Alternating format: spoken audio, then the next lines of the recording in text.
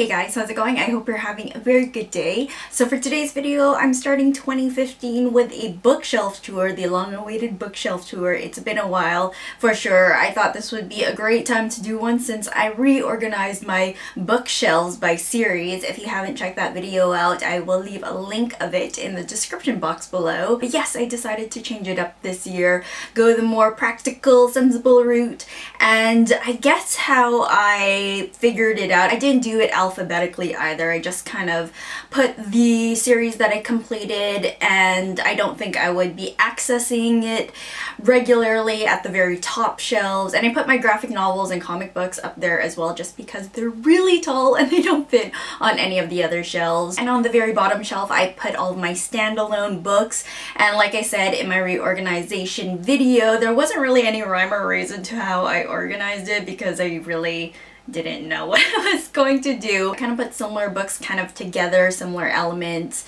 things like that, but for the most part they're not in alphabetical order or anything. I know. Also, at the end of reorganizing my bookshelves, I noticed a couple of series were out of order, primarily A Song of Ice and Fire. A lovely commenter noticed I put A Feast for Crows and A Storm of Swords out of order, and I'm thinking, oh right, A Storm of Swords was the third book.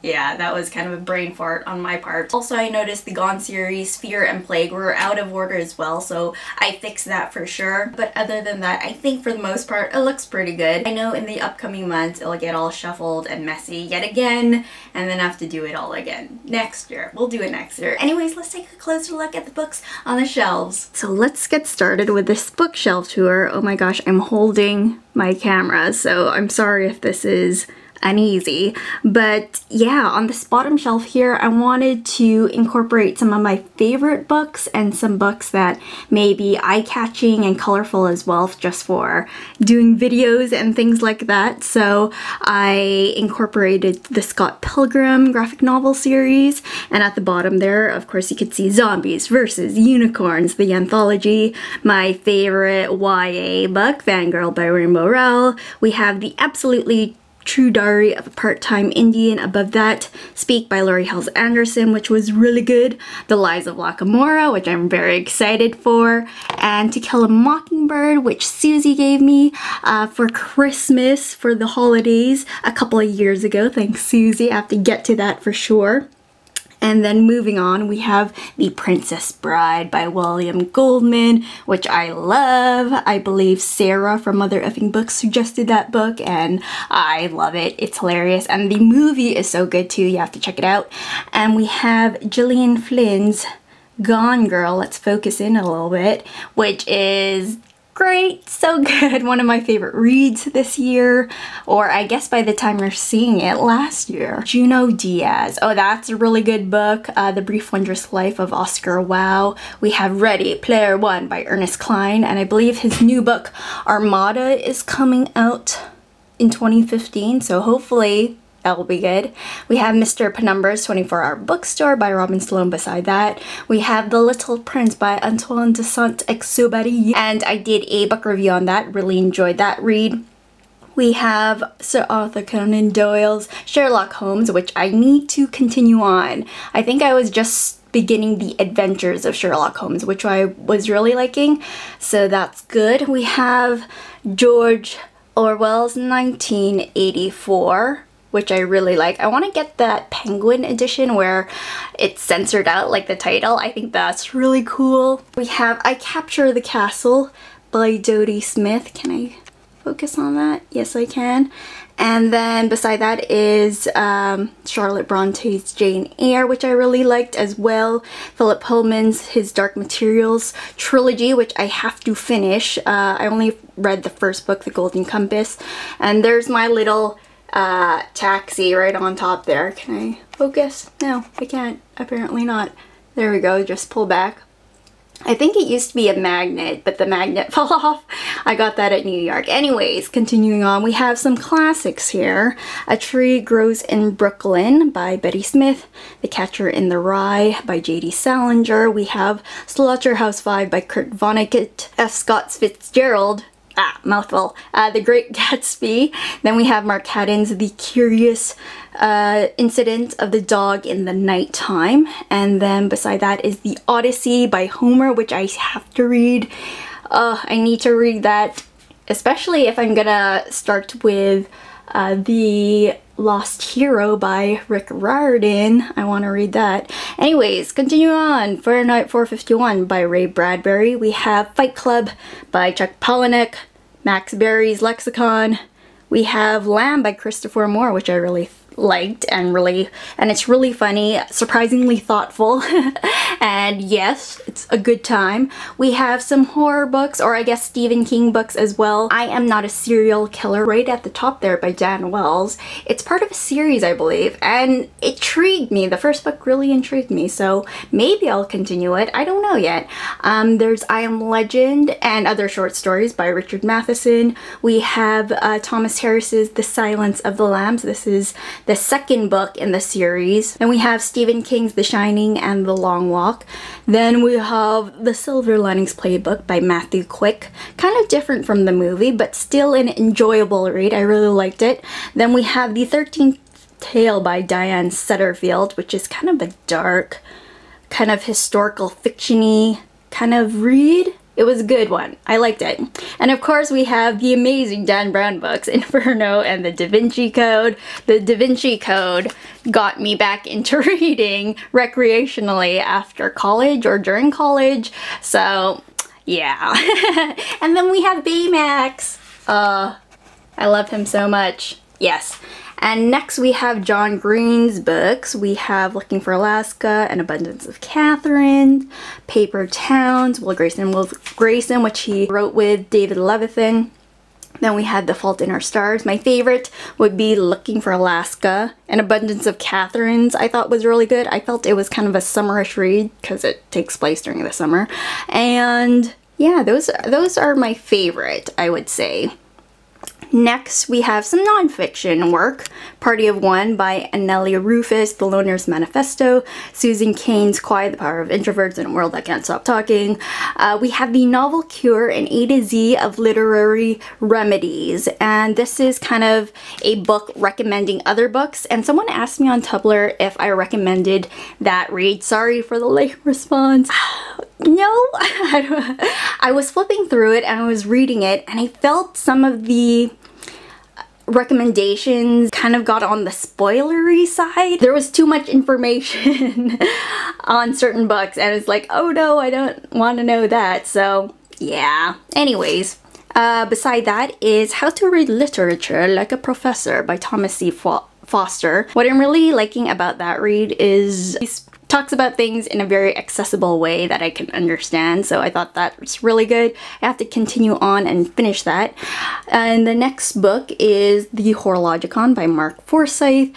Beside that is Neil Gaiman's Make Good Art Speech. Beside that is Tuesdays with Morrie by Mitch Albom. Next, we're gonna get into kind of the first book in series that I want to continue for the most part. So beside Tuesdays with Morrie, we have Poison Study by Maria V. Snyder. This is the study series. So I hear really great things about the next two books and I really want to continue on with it. As well, I want to continue on with Lev Grossman's The Magicians. It was so good. The characters got on my nerves a whole lot, but the story and what was happening was very good. I liked it. And I would really like to continue The Hitchhiker's Guide to the Galaxy by Douglas Adams. I was a bit kind of about the first book, so I'm hoping the next books will be better for me. I'm hoping. Let's see, what do we have? We have The Mysterious Benedict Society by Trenton Lee Stewart, and this is a middle grade novel and I did enjoy it, so I would really like to continue on with the series because of the awesome cover. I like the illustration of it, and merely for that fact I would like to own all of it. Oh gosh.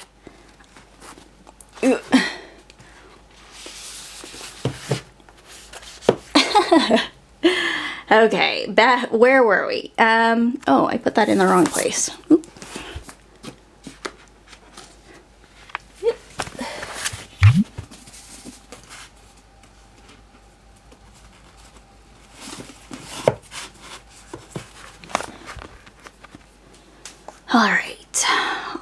onwards. So beside that, we have The Thief, and I really want to continue with this series as well. It was kind of slow at the very beginning of the story, and then it really picked up, and then I really liked it at the end, so I really want to check that out. Next we have Graveyard Shift and Breadcrumbs, which I recently hauled, so I'm looking forward to those reads. And then we have The Agency, A Spy in the House. That's the first book in the Mary Quinn mysteries. I'd really like to continue on with this series because there is a person of color as the main character, which is really great.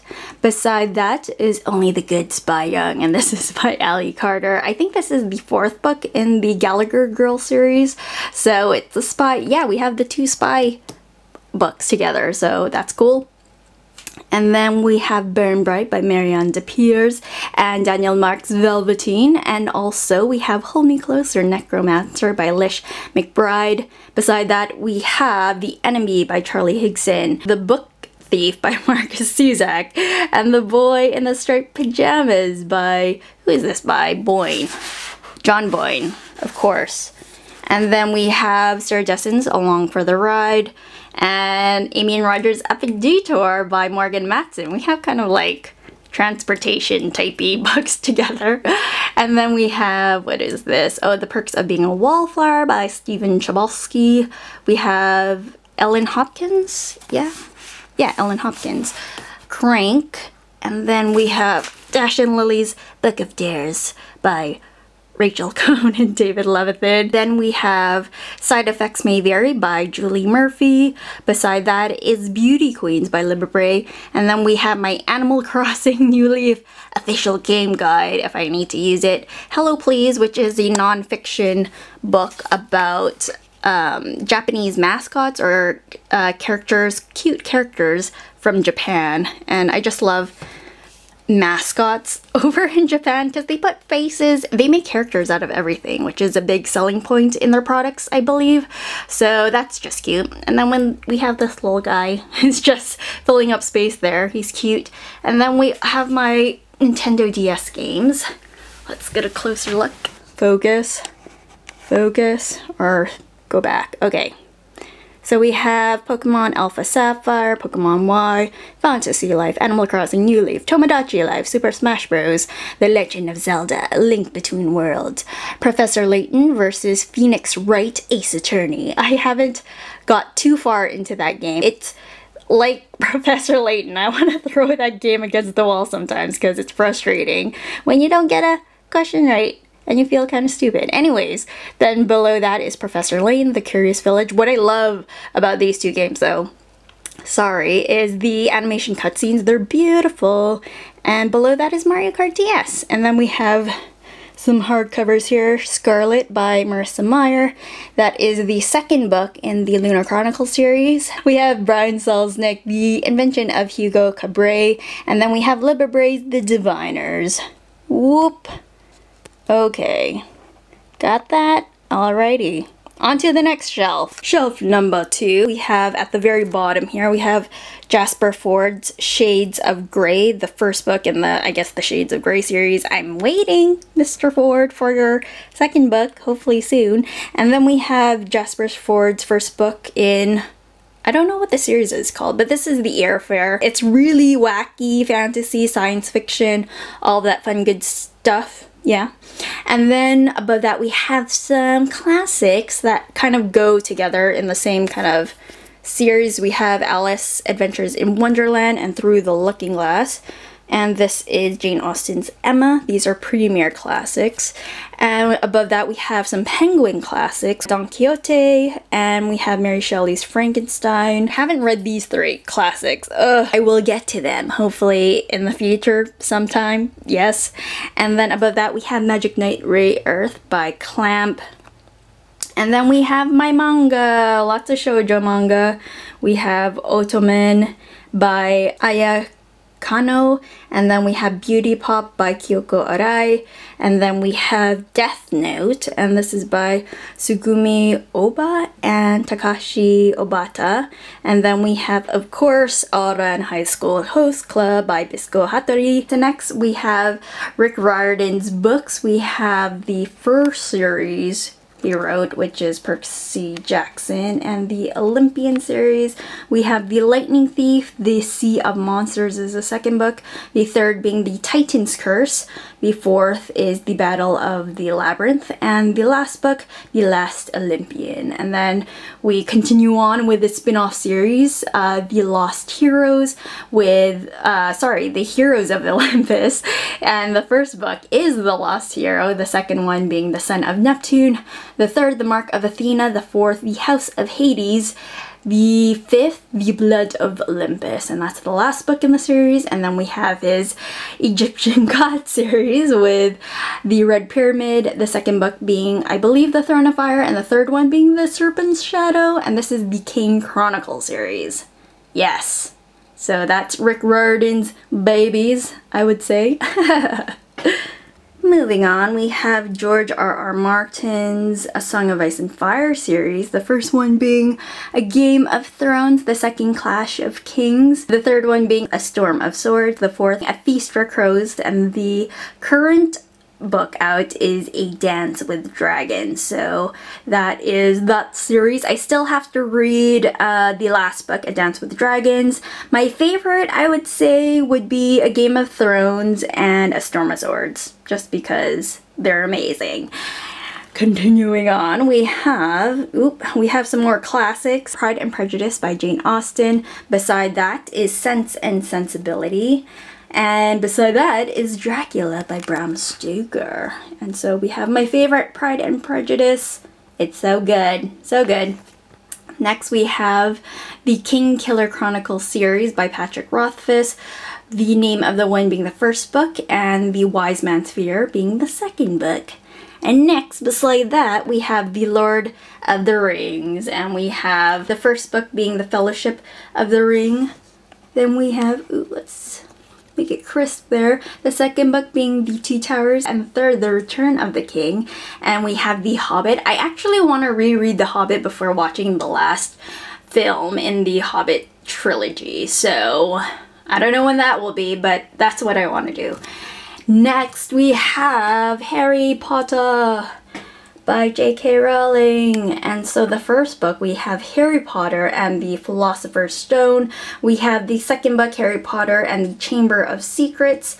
The third book being The Prisoner of Azkaban. The fourth, Harry Potter and the Goblet of Fire. The fifth being Harry Potter and the Order of the Phoenix. Oh my gosh, I should know that title by heart, but I was kind of reading it and it's kind of difficult to read from this vantage point. I don't know, the blue on blue is difficult to read, but actually on the video it looks pretty good. Harry Potter and the Half-Blood Prince is the sixth book and my favorite one out of the series, and Harry Potter and the Deathly Hallows is the last and final book. And over here we have Patrick Ness's books at the bottom. A Monster Calls by him, and then we have his Chaos Walking trilogy right over here, and let's zoom in there.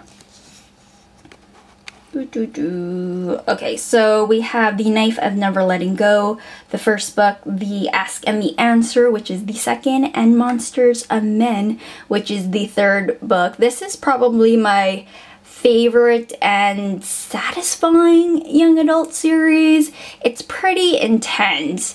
It's kind of dark and heavy and sad. I highly recommend it. And above that series, the Chaos Walking trilogy, we have C.S. Lewis, The Chronicles of Narnia. Yes.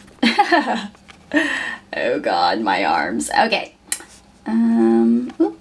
Okay. So this is the order I got this series in. I know there's a lot of controversy, quote-unquote controversy, about the order of the books, but this is the order that I got the series in, so bear with me. The first book is The Magician's Nephew, the second book being The Lion, the Witch, and the Wardrobe, the third being The Horse and His Boy, fourth, Prince Caspian, fifth, The Voyage of Dawn Treader, the sixth book, The Silver Chair, and the last book, The Last Battle. And above that we have J.K. Rowling's other books, companion books to the Harry Potter series, which are Fantastic Beasts and Where to Find Them.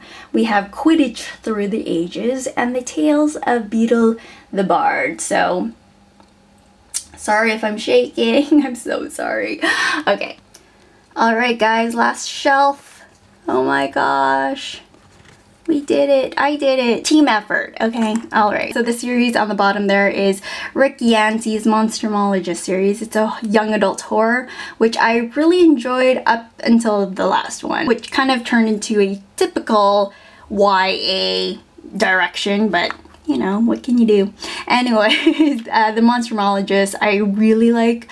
And above that is the Devouring series, which is another young adult horror series, which has a lot of cliche horror elements, but I don't know, it kind of worked for some reason. I enjoyed it anyways. So the first book is The Devouring, the second one Solstice, and the third one being Fearscape.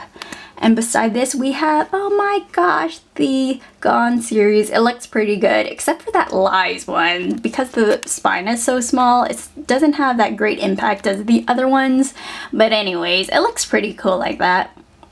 So the first book is Gone, the second is Hunger, the third being Lies, the fourth is Plague, fifth is Fear, and the last book being Light. It was pretty good at the very beginning, and then it kind of declined by the fourth and fifth book. I don't know, it was getting really over the top craziness. It's like X-Men meets Degrassi, I think was how I described the series when I first read it, so yeah, be prepared if you pick it up. The next series is The Maze Runner by James Dashner. We have The Maze Runner, The Scorched Trials, and The Death Cure, and I absolutely loved the first one, and my love kind of declined as the series progressed, which was kind of sad, but true.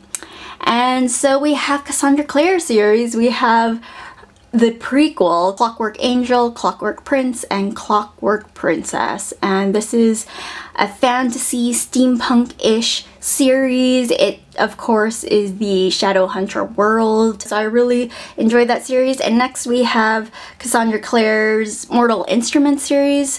The first one being City of Bones, the second City of Ashes, the third City of Glass, and the fourth is City of Fallen Angels. And I don't know if I'm going to be continuing on with the series just because, I don't know, I thought it would have been fine if it ended with City of Glass. I know there's other characters and plot lines that need to be wrapped up, but I don't know why it had to be part of the same series. So it's a young adult urban fantasy kind of series. Sassy characters, fun dialogue, cheesy romance, all that fun stuff.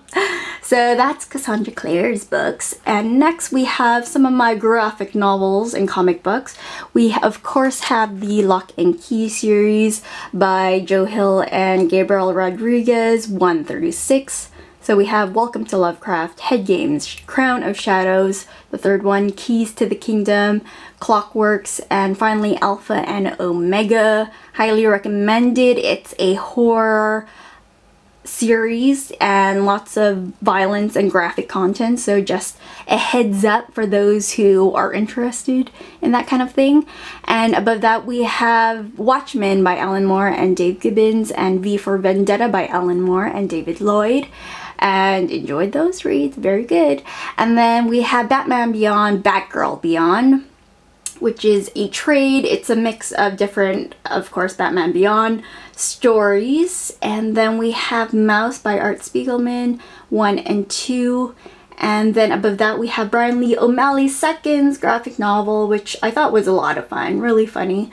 And then we have some art books, Illustration School, Let's Draw Magical Color, and Illustration School, Let's Draw Plants and Small Creatures. And it's a very cute, whimsical illustration book. Next, we have Brian K. Vaughan's work. We have Why the Last Man and Saga. Saga is by Brian K. Vaughan and Fiona Staples. And then we have some Marvel trades, Doctor Strange, we have Civil War, we have Infinity Gauntlet and Infinity War, and Inhumans, which I'm really looking forward to. Oh, I'm sure a lot of people are getting antsy about the different heights of those books. Personally, I'm not too critical about different heights and paperback and hardback and the mix of the two. Anyways, continuing on, we have The Hunger Games by Suzanne Collins. The first one being The Hunger Games, second Catching Fire, and the third one being Mockingjay. I have yet to watch the Mockingjay movie, by the way. Maybe I'll wait till the second part comes out. I don't know. I don't know when I'll watch it, but I'm looking forward to it. Beside that is the Heist Society series by Ellie Carter. And so we have the first book, Heist Society, second book, Uncommon Criminals, and the third book, Perfect Scoundrels. Beside that, we have Anna and the French Kiss by Stephanie Perkins, Lola and the Boy Next Door, and Isla and the Happily Ever After. Oh, it's different. The third book is different. But it's fine. Anyways, we have Scott Westerfeld's books right over here. We have the Leviathan series, the first book being Leviathan, second Behemoth, and the third Goliath. It's a young adult steampunk novel, an alternate history of World War I with fantasy elements, and it's pretty cool. There's illustrations in it as well. And then we have, I think, the first dystopian young adult series I got into, which is the Uglies series by Scott Westerfeld. We have Uglies, the first book, second is Pretties, third is Specials, fourth is Extras. And then we have the kind of companion book, Bogus to Blubbly, which Scott Westerfeld talks about the world building and different aspects of this series, and I really liked it. I want to reread it to see if I still have the same feelings for it, but I really like Taliwa and the drama she gets into, so yeah, that's that. And beside that, we have Marie Lou's Legend series. The first two books, we have Legend and Prodigy. I need to get the third one. Champion? Yeah. And so I really want to finish that series off. And another series that I want to finish is the Unwind series. Oh no, this is in the wrong order. Let's fix that. Ooh. The first book.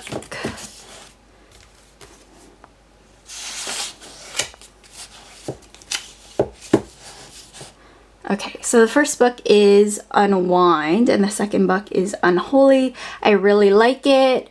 It's a dystopian, creepy series. It's very good. I cannot wait to see how the series finishes.